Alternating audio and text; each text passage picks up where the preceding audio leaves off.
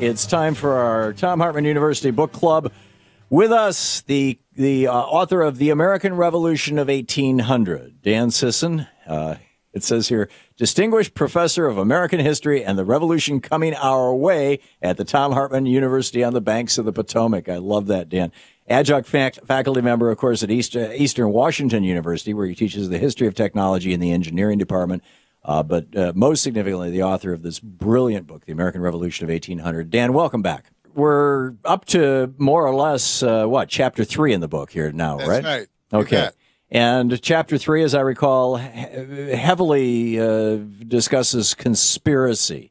What is this idea of conspiracy that was such a big deal to the founders of this country?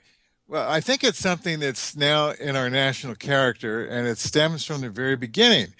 If you go back into our colonial history, what you find out is that there was this real suspicion of the ministry in Great Britain that they weren't acting in the interest of the colonies, and we really weren't a part of the British Empire. They were just exploiting us. And if you look at, say, like Governor Bernard of Massachusetts, you know, what he was always complaining about were these conspirators in England.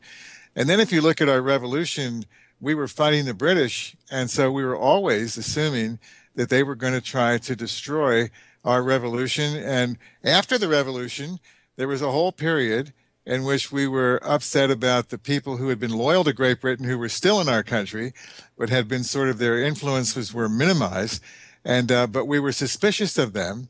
And then, of course, we get into the whole classical tradition, which was their tradition in the 18th century, not necessarily ours, but that's the way they looked at the world. And they always saw the ghost of Caesar, you know, threatening to overturn a republic and use the army to enforce it. And so that Americans from the very beginning were sort of suspicious of military power, especially the Order of Cincinnati. At one point, the militarist in America had made a proposal to Washington so that he could become the king. And Washington made a huge ceremony at Annapolis to turn it down, gave his sword to the civilian authority. But ever since then, they were... This was after the Revolutionary War and before the ratification of the Constitution. That's right. Right. And Washington was very aware of the symbolic nature of that. And what he was trying to do was to put to rest all of these thoughts about conspiracy that existed, that there were rich people who were going to combine with the military and take over the country. Yeah. And if that sounds familiar, then, I mean, history's repeating itself. Yeah, I think so. One of my most fascinating reads over the years, back in the late 90s, early 2000s, when I was reading Jefferson's collected works, were his diaries and comments. Correct me if I might be misremembering. It might have been somebody else or something else, but I don't think so.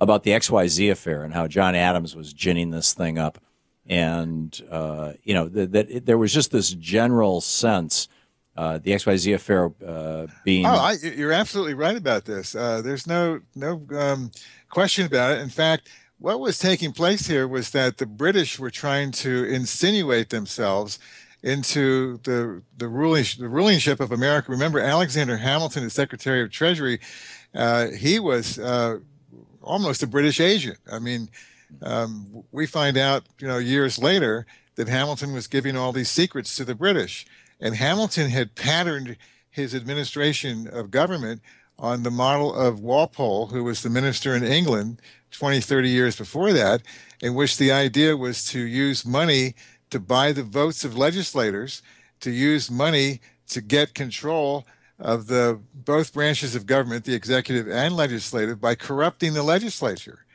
And so when the XYZ affair comes along in Adams' administration, and we find out that there's a good possibility that we're going to ally ourselves with Great Britain, and people are just frightened to death of this, especially right. Jefferson. He hated the British. Yeah. Yeah, and the XYZ affair, you want to recap it real quickly so people know what we're talking about here? Well, this is an attempt to send an emissary to Great Britain to make a treaty, and he is made fun of and criticized in the press, and the people who are the conservatives, you know, are up in arms about this, as well as Jefferson, because they are afraid that this minister is going to give up American interests, to Great Britain. Yeah. And there was also there was Mr. X, Mr. Y, Mr. Z, or maybe I'm conflating two different things where I think John Jay was part of this group of three people who went over to France, and a guy came up and presented himself to them saying that he had influence with the French government and he could make things happen and he just needed to have his palms greased. And was that the XYZ affair, or am I thinking of something else? No, you're right about that. But the thing is that in terms of foreign relations, we were trying to maintain our independence, and we were afraid. We had a kind of a quasi-war going on because the French were intercepting our shipping, and so were the British, and they were impressing seamen. And we were thinking that, this can't go on. We can't just ignore it. And so we were walking a tightrope, really, between Britain and France in terms of our independence. So with Walpole, the British minister, and Alexander Hamilton, George Washington's Secretary of the Treasury, and ultimately the guy that Thomas Jefferson's Vice President Aaron Burr shot and killed. That's right. With Alexander Hamilton and Walpole both promoting this idea that really we should have the appearance of democracy, but the reality of aristocracy or plutocracy. That really a small governing elite was necessary. That as John Adams used to refer to average people, the rabble. That the rabble can't be trusted. The rabble are dangerous.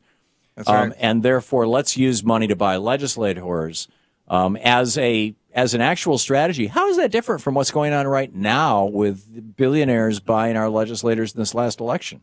We have a little less than a minute before the break, Dan. Yeah, it doesn't differ at all.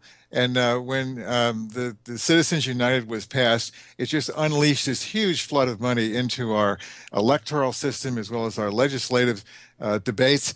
And what we see now is the major influence. I mean, Walpole was gone from the scene by the time Hamilton became the major influence in Washington's administration. But Hamilton was called the Walpole of America. And he took that cue. I mean, this was his great ambition and reputation, was his ability to manipulate, to establish the Bank of the United States, like Walpole established the Bank of England, to allow the bankers and the financiers unbelievable influence in the system. Yeah. So it's amazing. It's almost, you wonder if David Koch is the reincarnation of Walpole and his brother is the reincarnation of Hamilton. I mean, it's just more like Hamilton. You're yeah. Right on.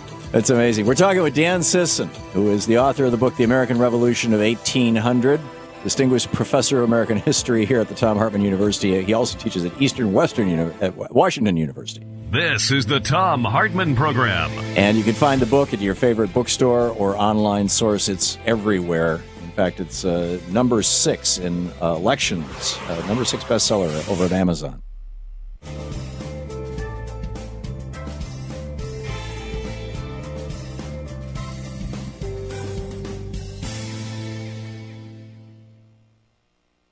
And welcome back, Dan Sisson, with us for this first half hour of this program, or of this hour.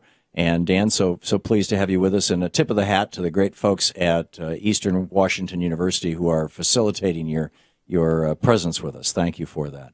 Yeah, I agree with that. Yeah, good folks. How was conspiracy recognized by our founders? I asked generally before, what about conspiracy?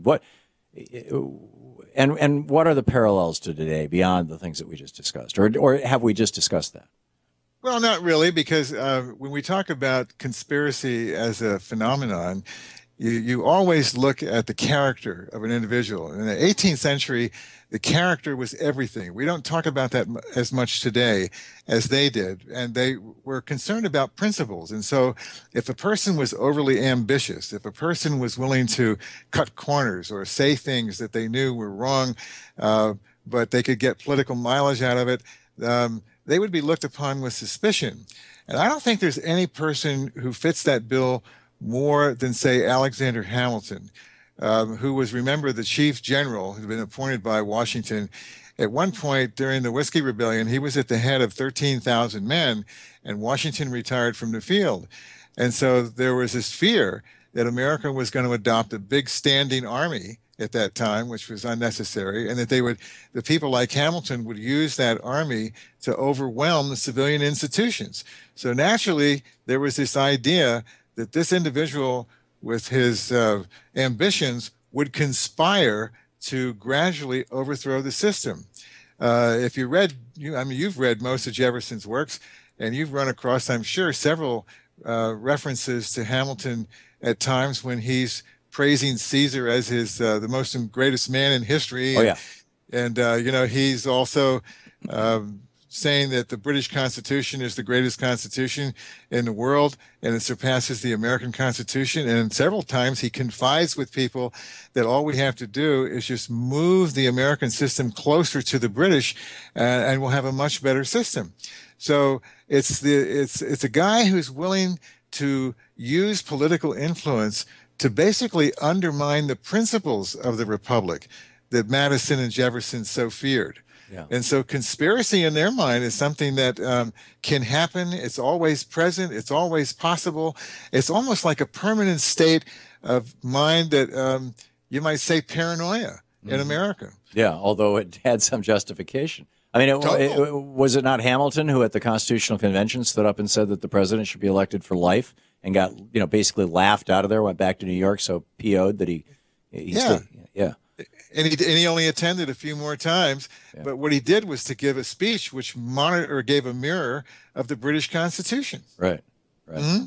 Yeah, it's really quite remarkable how similar. William F. Buckley used to be upfront about this kind of stuff. That we should have a governing elite. He was an honest conservative. It's amazing to me how now the stealth conservatives, the Hamiltonians, shall we call them, cloak their and Hamilton was upfront about who he was and what he was all about. Yeah, he didn't make any fun of that. Yeah, but nowadays they cloak it all in populist rhetoric. It's really, really amazing. We'll be back. Dan Sisson is with us. He is the author of the new book, The American Revolution of 1800, which you can find at your favorite bookstore. Stick around.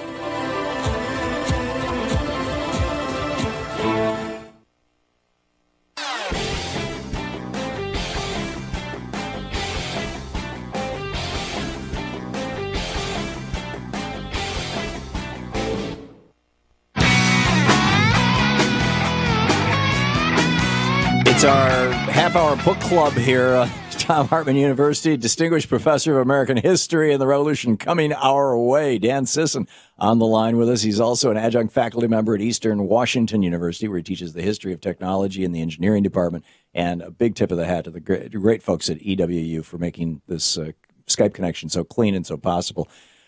Dan, in the book, The American Revolution of 1800, in the third chapter, you talk about conspiracy and how this was a big issue for particularly the first three administrations, Washington, Adams, and Jefferson. You also talk about corruption. What was the corruption of the day? What was corruption defined as and perceived as? And how does that relate to today? Yeah, and I think that corruption was always attached to power and influence. And those were in turn attached to avarice, or the display of money, the ability to get people to do things by paying them or influencing them. And it seems to me that if you look at the Assumption Bill, which early in our history, the first time that an issue of principle appeared between Jefferson and Hamilton was over the Continental securities. I mean, everybody knows that the phrase "not worth a Continental," they had retired these securities and nobody thought they would be redeemed. And what happened was that Hamilton got a bunch of his friends together who were all wealthy, and they went around to the various colonies and they convinced these little old ladies who had these securities in their trunks and these IOUs from the government to turn them over at a fraction of their worth. And Hamilton collected all these, and then he established this deal where the federal government would take over the debt. And of course, all of his friends became extremely wealthy overnight. Well, Jefferson and Madison saw this as a corrupt effort. I mean, you don't cheat. This was during the Washington administration? Yeah, this is during the Washington administration. So while he's Secretary of the Treasury, he's doing this? That's right. And so this is going to establish that nexus, as he called it, of interest. And Jefferson's description of it was a system of administration of government bottomed on corruption. And so when you think about America today, and you think about the huge interests like the financiers, the banks in New York, and you say to yourself, well, nobody's gone to jail. Not one person has gone to jail. And they got bailed out. They got the money just the same way Alexander Hamilton did. Exactly. And so you say history's repeating itself. I mean, that is absolutely true. And even now, what we're seeing is the corruption part of it is that the law is avoided. In other words, we no longer enforce the law because no one's gone to jail, and we all know that they've taken $200 and $300 million apiece and been flagrant in disrespecting the law.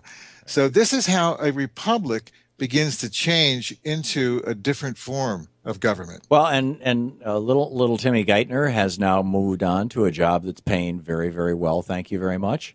Revolving door. Mm-hmm. Yeah, just like Hamilton did. I mean, he didn't make his money directly as Secretary of the Treasury. He made it after the fact. We've gotten maybe a little more sophisticated than Hamilton was about this kind of thing, but we didn't have the big military establishment with all the subcontractors and the people becoming secretaries and assistant secretaries of defense and all the rest, and then they go back into government and supervise the people that they've just been a part of. Right. I mean, this is a quandary that we don't know what to do about, or if we know what to do about it, we're simply not doing anything about it. Right, and that's corrupt, really. Yeah, it really is. And so, conspiracy and corruption, Chapter 3 of the American history, the American Revolution of 1800. Dan Sisson's new book. It's the Thom Hartmann University Book Club. Dan, anything you want to add? We still have 3-4 minutes here to talk. One more example of this that I think is really important. It's an example that I think is really important today as we see the struggle between the legislative branch and the executive branch. One of the things that Hamilton tried to do, and Madison and both Jefferson commented on this, was he tried to collapse the separation of powers doctrine by gaining complete control of the legislative branch. And so what we see in the Congress today is the total frustration of the executive branch refusing to even allow appointees to be voted on, so that, in a sense, the government has come to a standstill. We've seen tremendous amounts of blockages, and what we're looking at is a government that's paralyzed, and we're not respecting the various ways in which the Constitution says that the government will be carried on and will solve our problems. And so this was much a part of the 1790s. In fact, it led Jefferson to resign in disgust as Secretary of State and go back to Monticello. So you said Hamilton so we're looking at the George Washington administration, mm-hmm. and Alexander Hamilton's Secretary of Treasury, Thomas Jefferson's Secretary of State. Jefferson is getting increasingly frustrated by his continual wars with Hamilton, and Washington increasingly listening to Hamilton. And we have just a minute left here, Dan. Okay. And I forgot where I was going with that question. Damn. Well, if you're talking about the government collapsing on itself. Oh, no, I remember now. So you said Hamilton was seized power in the legislative branch. Was he literally just buying legislators the way that? Absolutely. He was on major issues. He would even write the bills. So it's like Alec? He was a one-man Alec? Yeah, that's right. He had a staff of about 60 people when Jefferson had a staff of only 5 people, and he had his fingers in everything. Holy cow. Hamilton, he was one of the most powerful people. In fact, Jefferson comments in the Earnest that Washington in the latter couple of years simply did not have his powers that he once had of being able to make decisions, and Hamilton had stepped in and was just controlling. In other words, George Washington was getting a little senile? And then think of the next administration, where Hamilton controls the entire cabinet on every issue under Adams, and Adams has to leave to go to Braintree because he can't stand the corruption in his own cabinet. That's amazing. It's an absolutely amazing history. This is Chapter 3, the American Revolution of 1800. Dan, thanks so much for being with us today. Absolute, Tom. Great talking with you. You can find the book in any bookstore anywhere in the country, The American Revolution of 1800. You're listening to the Thom Hartmann Program. Call 866-987-THOM. And in fact, over on Amazon, it's number 6 in elections. It's number 11 in political parties. It's number 14 bestseller in the world in government.